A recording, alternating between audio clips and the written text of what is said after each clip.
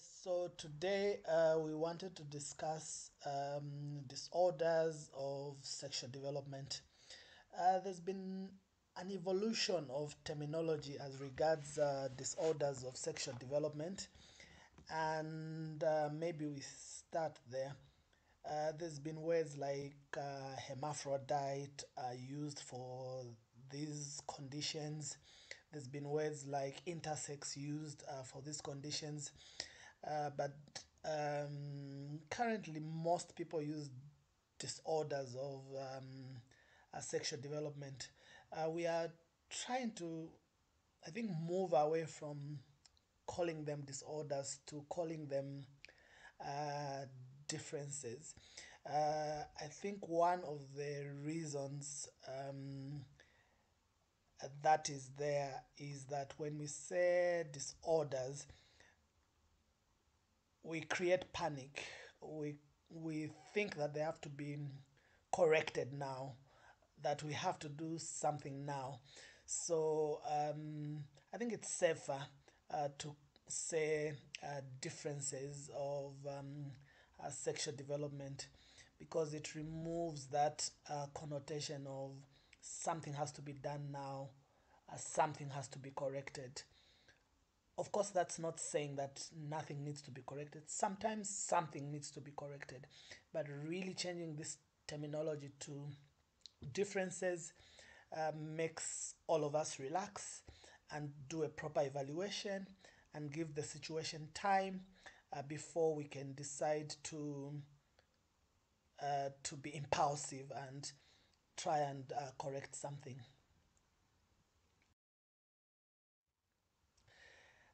So when a baby is born, in the African setup, we lift up the baby, show the genitals of the baby to the mother, and tell her to decide or make a decision on what she thinks the baby is. Is the baby male?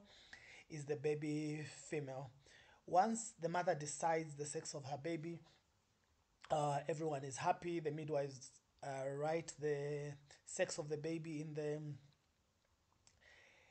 in the file without really much thought. And this might have implications. In the Department of Obstetrics and Gynecology as well, we see how we say we take care of females. And when a medical student says, this is a 25-year-old female, some people would even say, do we ever take care of males here? Um, yeah, I think that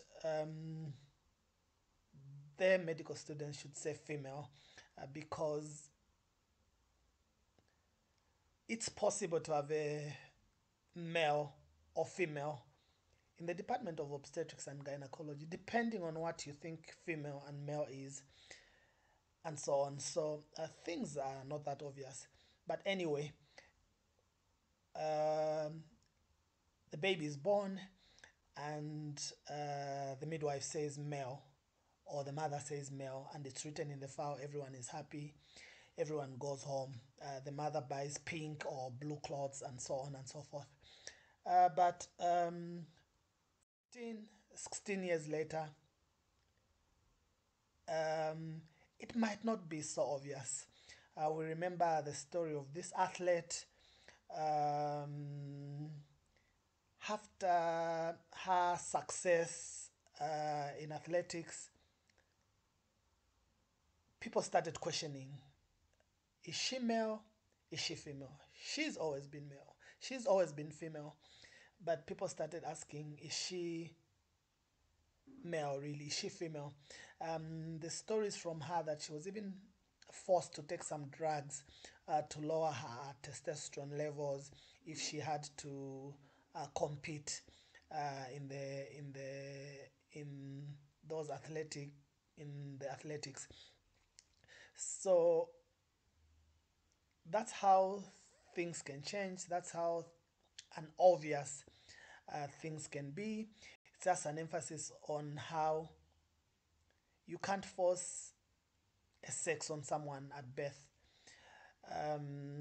things might look different later, and so on.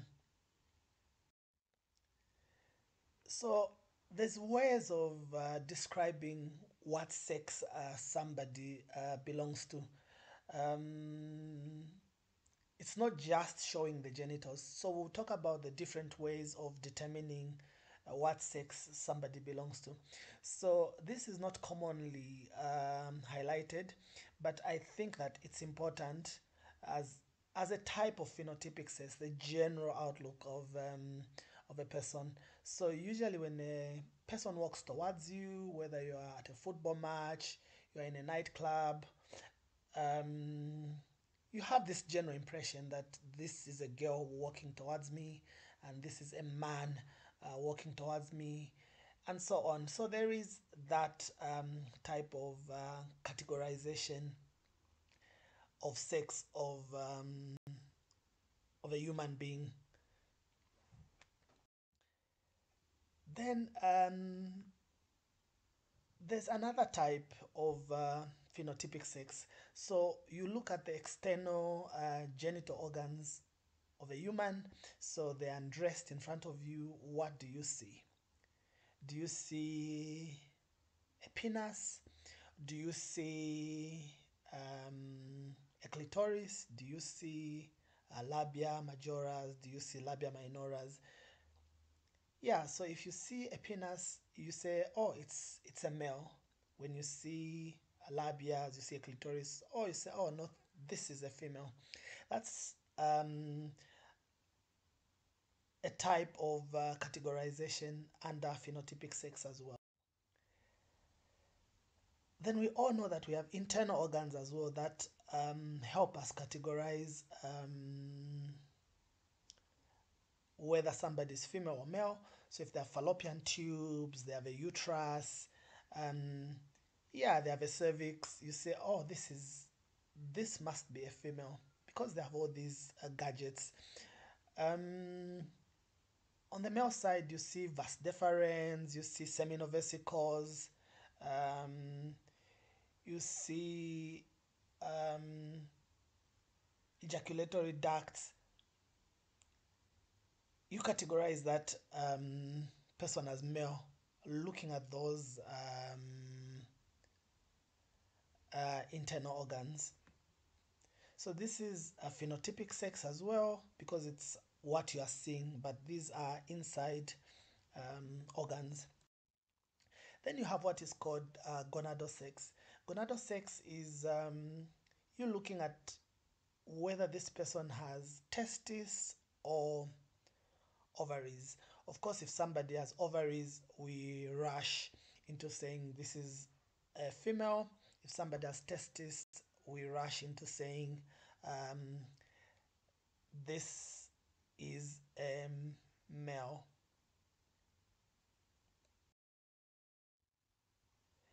Then we have another way of categorizing sex, which is called the genetic sex. So we generally say if somebody is XX, they are female, and if somebody is XY, they are male. So that's another way we use to categorize the sex of somebody, and that is called their genetic sex. Then I think this is the last one.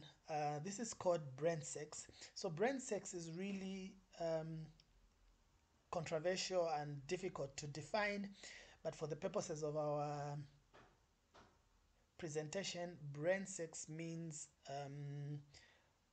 what do you think you are in the inside? How do you feel? Do you feel like you are male? Do you feel like you are female? Um, or do you feel none of them? You just feel human. You don't feel female or male. And um, all these things really how you feel in the inside, how your brain categorizes you is also part of the development. You know, when the embryo is developing, around 6, 8 weeks there are all these hormones that start being produced, your testosterone, your beta HCG, maybe some anti-Mullerian hormones. All these hormones have the effect on brain development and might have the effect of how you feel or where you think you belong, female, male, or none of the above. So all that might be part of the brain development of an embryo. So we've described different kinds of sex that somebody can have. So we've talked about your genetic sex, we've talked about your phenotypic sex, we've talked about gonadal sex, and so on. So again, I go back to the example of somebody walking towards you. Sometimes you just say female when that person is not female, or sometimes you say male when that person is not actually male. So even our phenotypic general outlook might be different from what we really are. It's not so obvious sometimes to tell when somebody is walking towards you. Is that a male? Is that a female? And so on. So the message is that we just need to slow down a little bit.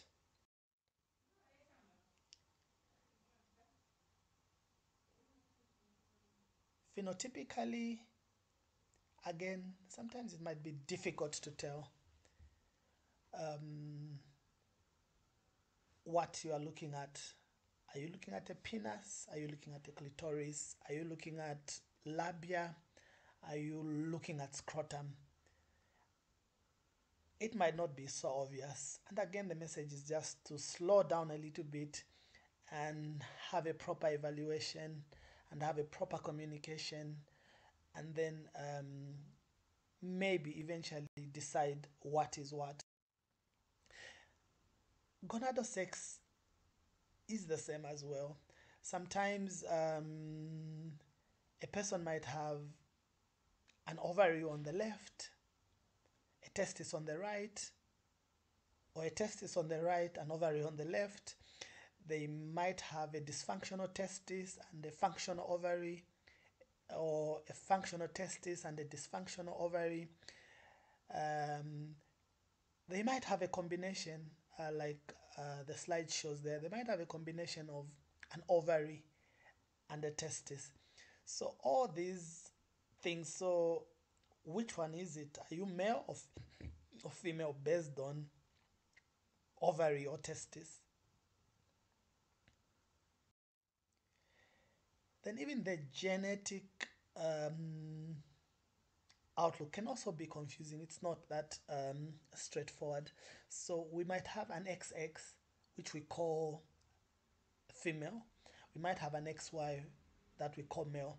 But we might have an XX with a penis. We might have an XX with a vagina and a uterus. But we might also have an XY with a vagina and a uterus.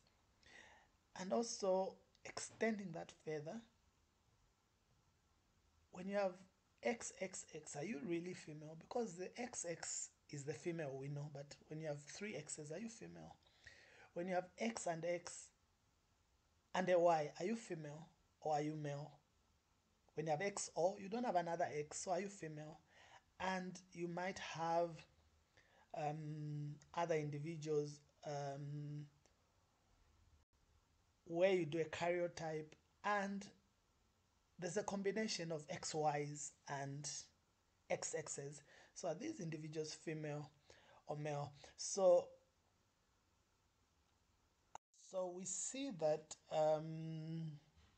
everything develops differently with certain differences. So gonads can develop differently. Somebody can develop phenotypically different. Um, Somebody can have a genetic sex that is confusing, and brain sex is no different. Somebody can really feel and think that they are really, really on the male side. Somebody can really feel and think that they're really, really on the female side. But having said that, um, depending on how the development of the brain took place embryologically under the different influences of different hormones, that critical time, 6 to 8 weeks, um,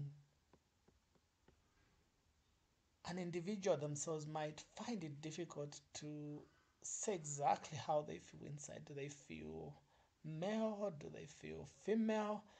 Do they feel anything in between?